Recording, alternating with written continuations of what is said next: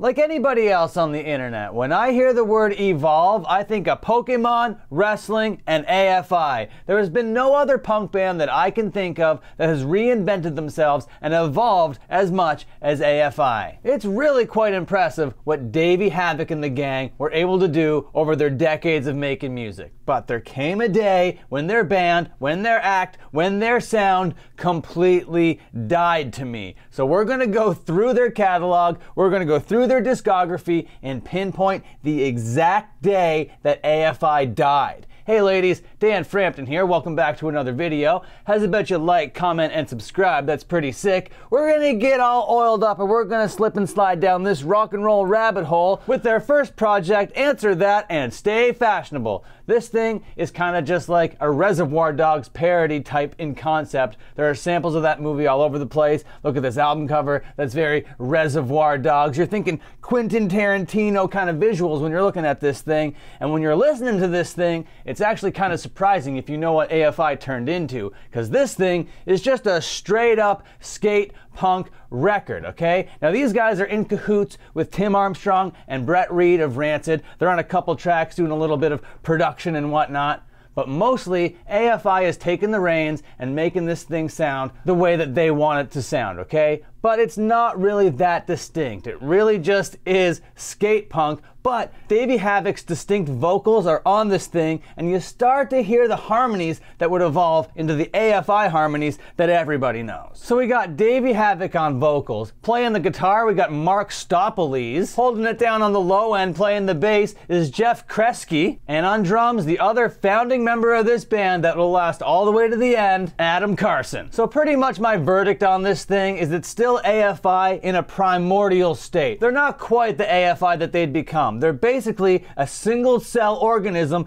trying to make their way through the water. They're not even on the land yet. It certainly is a very strong skate punk record, but they'd go on to evolve for their first time into more of a melodic hardcore band on this thing called Very Proud of Ya. Now we get Davey Havok really finding his voice. We're starting to hear those AFI characteristics like those call and response vocals, and for the first time we got Nick 13 providing some backing vocals and some guitar work. This would be Jeff's last album playing the bass. My verdict on this thing is that they're very much alive, but there's a lot of growing to do, okay? They sound kind of just like a melodic hardcore band, copy and paste, but with really good vocals on top of it. Not to mention they are really good players, but nothing is really making them super stand out yet. But then in 1997, they hit us again with another full length. These guys are working so hard, writing, recording, evolving, going out on the road, coming back and putting these amazing new kinds of styles to track. It's kind of crazy. This would be the record that iconic AFI player Jade Puget would appear on, but he's not officially in the band yet. This would be Mark Stoppelese's last hurrah with the band, and Hunter Burgan would be brought in to play bass temporarily. Little did they know he was going to be a permanent member going forward. They're not exactly evolving from the last record here, but they are improving on all the stuff that they laid down, and we're starting to hear the AFI characteristics that identify them. We get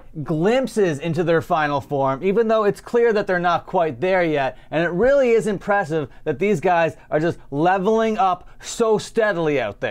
They're gonna find their authentic voice, but first they're gonna have to play around a little bit and put out this little EP called The Fire Inside. This thing is so hard, it is so badass, and it teases the horror punk that they're gonna be playing around with in future records. You got a couple originals on side A, and side B, you got a couple covers. You got a cover of The Cure, which gives us like this gothic vibe, and then we got a cover of this Misfits song, okay? And all this sort of stuff are gonna be kind of foreshadowing what's coming next with our boys AFI. Then the Black Sails EP would hit, and this is just basically promotional material for the record that's coming next. But what's interesting to note here is that Jade Puget is now officially a part of the band. There's only one track on this thing that wouldn't go on to the next LP, and that's a track called Who Knows, which is pretty good. Alright, so now we're getting a taste of AFI writing original horror punk. Okay, now our appetite is whet. So then they hit us with Black Sails in the Sunset in 1999. This is year after year after year. Every year putting out a new release. Every single year since 1995, they put out new material. And they're not just like hawking it out there. No, they're evolving their sound every time. And Black Sails in the Sunset would be the record that would solidify them as AFI. AFI is officially alive on this thing. This thing is basically just like horror punk sea shanties, and I love every bit of it. Now we got Davey Havok just howling. We got the oohs and the ahs. We got the calls and responses. This sounds vocally, this sounds musically like AFI. They have 100% their identity locked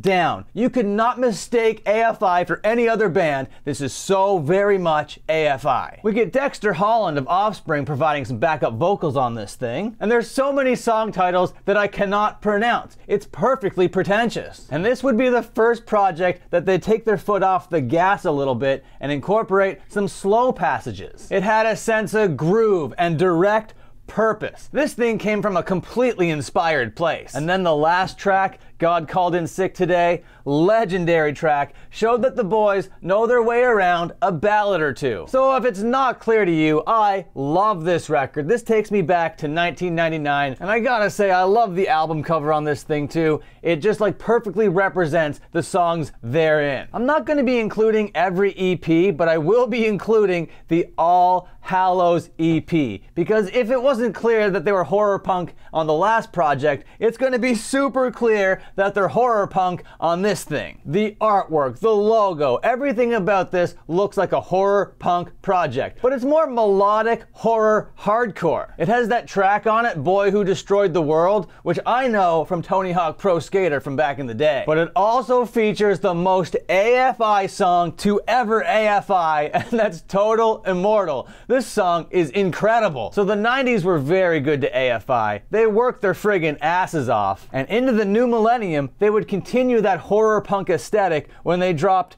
The Art of Drowning. This follows up that last EP just perfectly. The Days of Phoenix is a huge track off of this thing, and it would be the first time that this band would chart. And even Lars Frederiksen popped his head in for some backing vocals. It's a great record, but it's clear that their like melodic hardcore thing has been fully explored. It's clear that their horror punk aesthetic has been fully explored. It's time for our guys to move on, and move on they would. Up until now, from 1995 to the year 2000, they were putting out a record every year and evolving and growing every time around. This time they would take 3 full years to craft a whole new aesthetic. It's the year 2003 now, and Sing the Sorrow is now on shelves. This is a perfectly timed evolution because it lined up succinctly with that boom of emo post-hardcore. So what did they do? They put out an emo post-hardcore record. And the fact that they had the foresight to put out this kind of record really shows that the band has their finger on the pulse. So yeah, it's a little bit more emo, it's a little bit more tender, it's a little bit more post-hardcore than their other projects, but all those identifying marks that make AFI AFI are still there. Davey Havok's howling vocals, the screaming, the call and response, everything that you like love AFI for is on this project times 100. It's dynamic, it's experimental, it has CM Punk's ROH theme song kicking it off. We're getting strings, we're getting pianos, we're getting badass guitar solos, we're getting melodies, we're getting like hook heaven. All these records so far have been coming out on Nitro Records, which is Dexter Holland's record label. This record, however, would be the last record in that deal. So looking forward to their next deal. What's gonna happen, who knows, but what I do know is that this record is amazing. It's melodic, it's groovy, it's super heavy in parts, and not to mention, it's their most commercially successful record so far. So you know, the major labels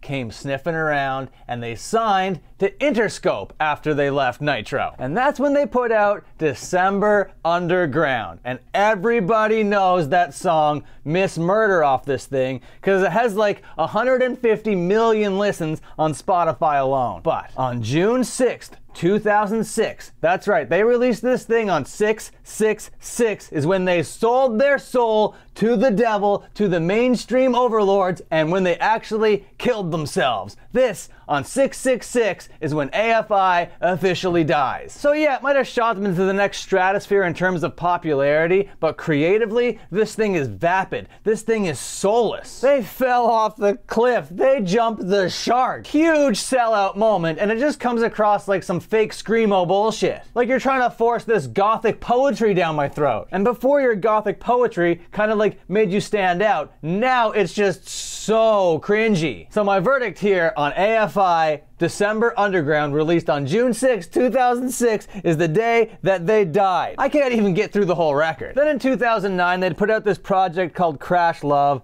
and yeah, there's some cool like technical moments on it, and it's brilliant in parts, but mostly it's just a pop rock record now. Gone are the ways of skate punk. Gone are the ways of melodic hardcore. This is kind of like, we really want to just finally get on the radio type stuff again. We got to like capitalize off being popular. Let's be a popular rock and roll band. But to its credit, it does feel like there's vision and purpose here. It feels less like a soulless cash grab than the last record, but not by much. So my verdict of this thing is AFI are a corpse, but with a little bit of soul. It's like purgatory. And then Burials dropped in 2013. And AFI are still on like a crazy, legendary, all-time run. And this record had so much promise. The first two songs are so brooding and dark. You can still kind of tell that Cure influence there, but like it finally seems like we're moving into another era of the band that's gonna set them apart from all the other bands. But we get like 3 songs in and it's just Joy Division and Cure parodies. It starts off all textured and atmospheric. It kind of almost seems like doom stoner metal. Yeah, but by the middle of this thing, it's just so boring, and that song Anxious is just literally bad. That is a bad track. So they may have evolved a little bit on this thing, but they're still dead. Then 2017 would roll around. They put out this self-titled record, also known as The Blood Album, and this is just toothless rock and roll. This thing sucks so hard. Davey and Jade would go on to start a hardcore band called Extremist, which is so much more interesting and so much more better than this stuff. Yes, that's right, more better. Some people see this as a revival of the band, but not to me, they're still dead. And that brings us to their most recent record. Dropped in 2021, we got Bodies. So, did our boys in AFI revive themselves? Are they alive again? No, this is by far their worst record. This thing sucks so much ass. They are deader than dead, burned, perished, rotted and spoiled. Like horrid, ugly, brutal, no more distinct identity. Like where is AFI? There is no AFI in sight. No more howling, no more oohs, no more ahs. Where are the woes and the na-na-nas? So dead, absolutely, entirely dead. The beginning of their career was amazing, so creative, so much hustle, and by the time we roll around to like today times, it's the worst stuff imaginable. Now I think it's cool when a band changes their sound and do it successfully. Hell, they did it like 4 or 5 times. But by the time they were just doing gothic Cure cosplay, I'm totally out. Why are you waiting until like the twilight years of your life to be doing the most derivative stuff you've ever done? It doesn't make any goddamn sense to me. But the AFI songs that are good, goddamn are they ever good. I will always be listening to them until the day that I die. There are some tracks in their catalog that are some of my favorite songs to ever be recorded. And with that being said, please like, comment, and subscribe before you kick on out of here. Until my next upload, watch another upload.